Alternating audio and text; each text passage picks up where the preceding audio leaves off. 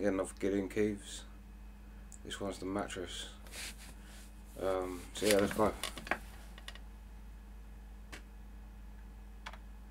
Customer support? Yeah, hi. I've had one of your beds for about a week, and it's just really uncomfortable. Oh, I'm sorry to hear about that, sir. It is sir, right? Yes. I'm sorry, it's just been ladies calling all day. You're the first guy to ever do this. What? What's uncomfortable about the mattress for you? Well, the ad said that it was cool in the summer and warm in the winter, and it's summer, and I'm really sweating here. Well, that certainly isn't what we hope your experience would be with our mattress, but I think we can work on that right now. Let's start with question number 1. How's work going? Work? Yeah, work. You have a $3,000 mattress. I'm assuming you have a pretty good job. Yeah, I mean, I do fine. I'm sorry. Why is it? Yeah, there must be somebody there that's grinding those tiny little gears of yours. I mean, nobody grinds my little. I have normal gears. That's irrelevant. I mean, look, I just want a refund. I don't even know how to return this thing. All right, well, that'll be easy. I'm just gonna check here though. Are you married? Am I married? Yes, sir. It is sir, right? Did I already ask that? Yes, it's sir. It's sir. Can you hear my voice? You've asked me that twice now. Yes, I'm married. Oh, you're married. How's that going? It's going fine. What? You know what I mean. Is she giving you a little, What the fuck? Please put your supervisor on the phone. Please put your supervisor on the phone, please. Look, this is what I'm saying. There's a lot of things that affect how we sleep. Look at you. You got a nice job. You got $3,000 mattress. You can't sleep for shit. Look at me. I sleep on an air mattress every night, but I'm coming. All the time. I come constantly. I shoot ropes. I could have taken a nap on the fucking Hindenburg. That's great. Well, how's your wife sleep? Fine. Ooh. What?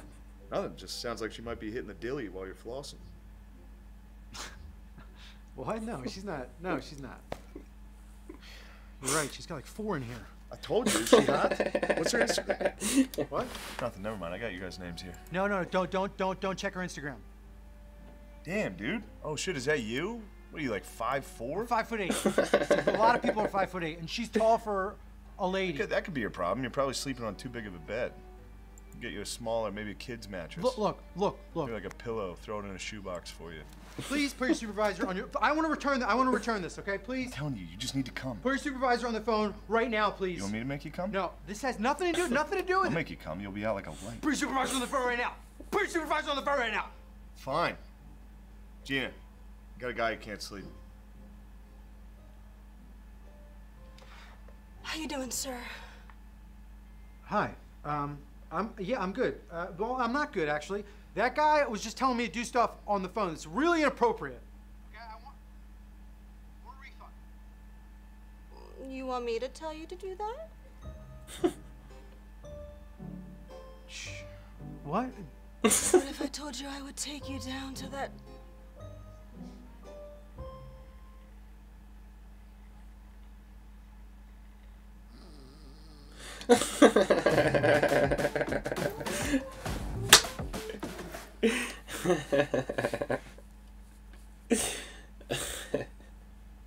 Yeah, that was fire too.